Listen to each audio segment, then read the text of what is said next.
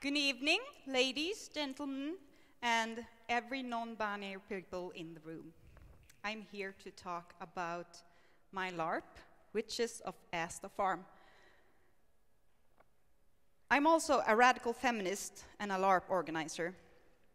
And I organized a woman-centric LARP together with my friend Linda Rosengren. A whole LARP based on a dream.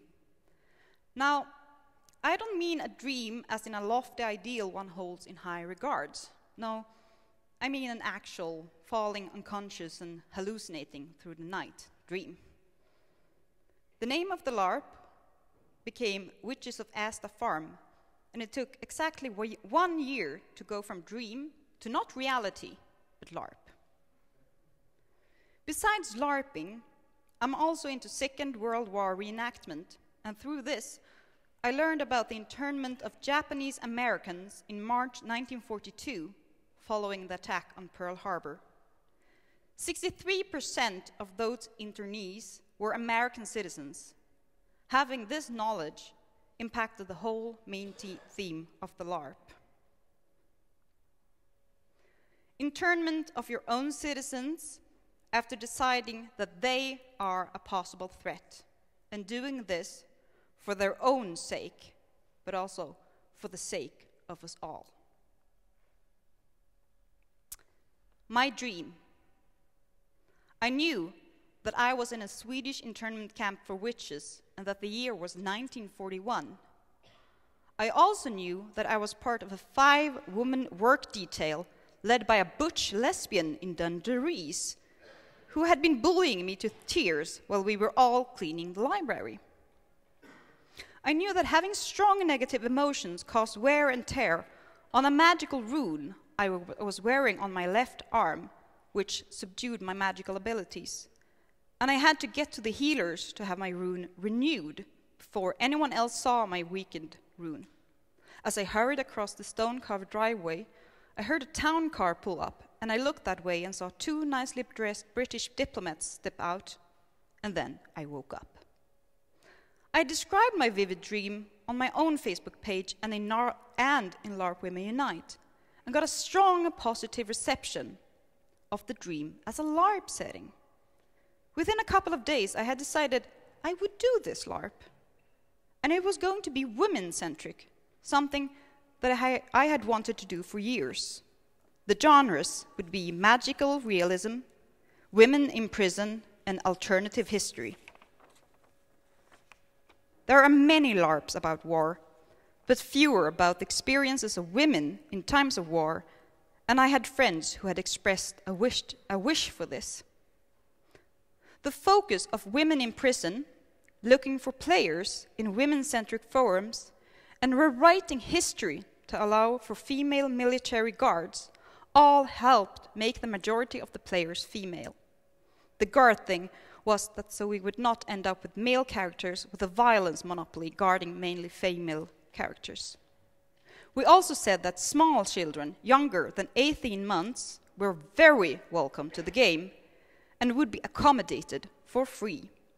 This helps because in the real world we still have the gender roles in which the care of very small children often fall on the mother.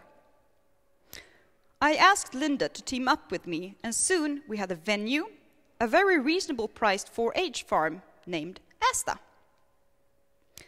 Now we need to find out what kind of characters one would play, and we decided on witches, those who were interned. Healers, a kind of lesser witch who took care of controlling the witches magically. Guards and administration who controlled the witches physically, but also protected them from outside threats. Medical, who were supposed to look to the witches' health, but instead experimented upon them. Diplomats, 2 British diplomats with a goal to identify Brits and British descendants among the witches and bring those home to the UK. Kitchen and caretakers, who were mostly volunteers who cooked. The strongest themes were the internment of citizens for no other crime than being them, the involuntary modification of the bodies of others to fit in with society, and how the others still mobilize resistance and strives to find a way out. the internment of people for no other crime than being themselves.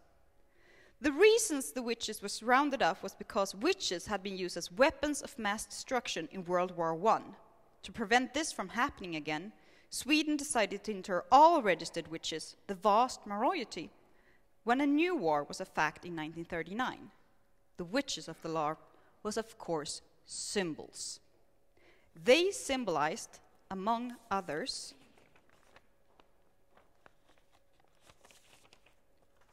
the disabled, who in Sweden were put in large institutions and experimented upon, the mentally so-called retarded, women with social stigma who lived in poverty, who were sterilized by the state, sex workers put in rehabilitation that was nothing but work camps, communists who were sent to work camps during the war, and transsexual individuals who were still sterilized in Sweden up until recently. All these individual stories of human beings through the ages who had their potential, autonomy, and self-worth denied them. The involuntary modification of the bodies of the others to fit in with society. In the real world, this is about sterilization, castration, and lobotomies. In the Witches of Ästad farm universe, the witches were temporarily cut off from their use of magic by a barrier surrounding the farm, which resonated with a rune imprint on their left arm.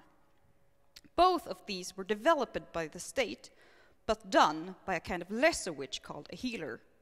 These were not fully accepted by the witch community, but seen as a resource by the state because of other abilities. They were the go-between needed for enough understanding of the other to be able to properly contain them. The barrier is a symbol of the isolation that comes from living your whole life in an institution. And the rune on the arm, all kinds of subduing techniques, such as heavy sedatives, violence, physical restraints, or economic and social control. During the LARP, an illegal experiment was run by the medical personnel to find a more permanent way to cut a witch off from her magic, a parallel to sterilization or a lobotomy. How the others who are us still mobilizes resistance and strives to find a way out. Any oppressed group will strive for freedom from oppression. I believe this to be a human quality and a human right.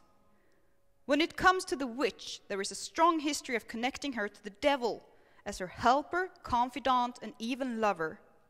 Our witches belong to one of three faiths. The Christian witches follow the state religion, and in doing so had the strongest connection to the Swedish church, which in our universe had reformed its views on witches and protested their internment. Those of a traditional witch faith who found their strength in the ritual of archaic womanhood and nature, digging deep into Nordic myths older than Christianity, and the satanic witches, who would call on Satan to help them in this time of need, and during the LARP also decided to do so in a ritual on Saturday night evening, All Hallows Eve, and gave him the soul of the weakest witch to feed on. In doing so, they betrayed the collective, as the satanic witches were the symbol of the oppressed, who to save themselves step on someone else further down the ladder. There were many individual stories on how the witches tried to wriggle their way free from the farm, get out of the anti-magic circle. This despite the motto of the LARP, that it was for their own sake, for the sake of us all. Thank you.